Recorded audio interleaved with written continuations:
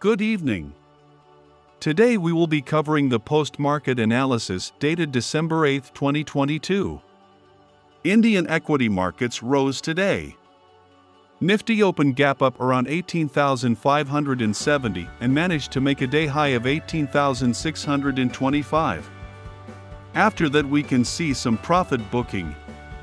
At the time of close, Nifty managed to close above 18,600, which is a good sign. Similarly, SENSEX climbed up almost 160 points to give a closing of 62,570. Talking about sectors, most of the sectors ended in green, with Nifty PSU Bank emerging as top performing sector with gains of 3.81%. Now, talking about the three stocks that have managed to be in gainers list today are Axis Bank, Indusen Bank and Eicher Motors. Out of these, two are from banking sector. Almost every banking stock showed positive signs today. Top three stocks mentioned above rose by 2.77%, 2.43% and 2.12% respectively. On the other hand, we will talk about those three stocks which ended as top losers. They are SUNPHARMA, Divislab and Power Grid.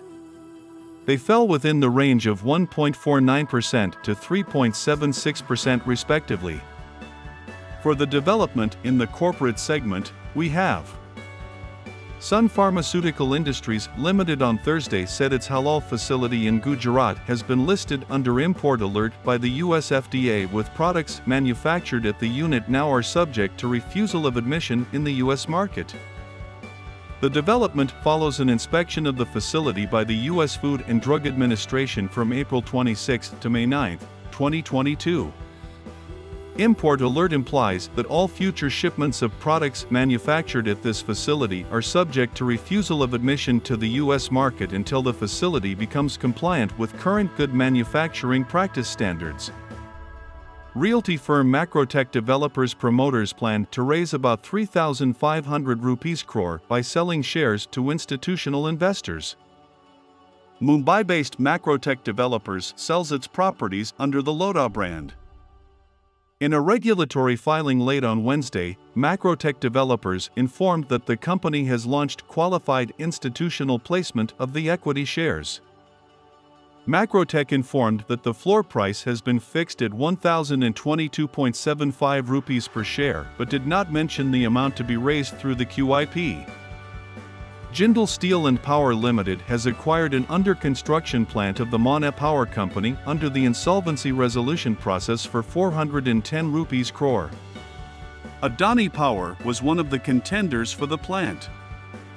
The present total portfolio of SJVN is around 42,000 megawatt, and out of this around 97% is based on non-fossil fuel sources with presence pan-India and abroad. JSPL will use the plant to supply power to its steel plants at Ungul. American power solutions provider CUMMINS, in collaboration with EPC player Technomont, the Indian subsidiary of Maire Technomont Group, will provide technology to GAIL to build one of India's largest proton exchange membrane electrolyzers. CUMMINS India will leverage its proprietary PM electrolysis technology to manufacture electrolyzers for the GAIL project. This project is anticipated to produce 4.3 ton of green hydrogen per day. As the lightest and most abundant element in the universe, hydrogen is rarely found in nature in its elemental form and is always extracted from other hydrogen-containing compound. Next MediaWorks was trading 20% up in today's trading session. As we can see in the chart, stock was trading with net volume of 3,56,000 rupees. Also, the stock is trading above its moving average, which comes to 5.80 rupees, which is positive sign for the stock. A big green Marubozu candle can be seen today, signifying positive signs in this stock in short term. That's it for today. Hope you enjoyed the video. Thank you for listening. For more such content, like and subscribe our channel. Thank you for listening.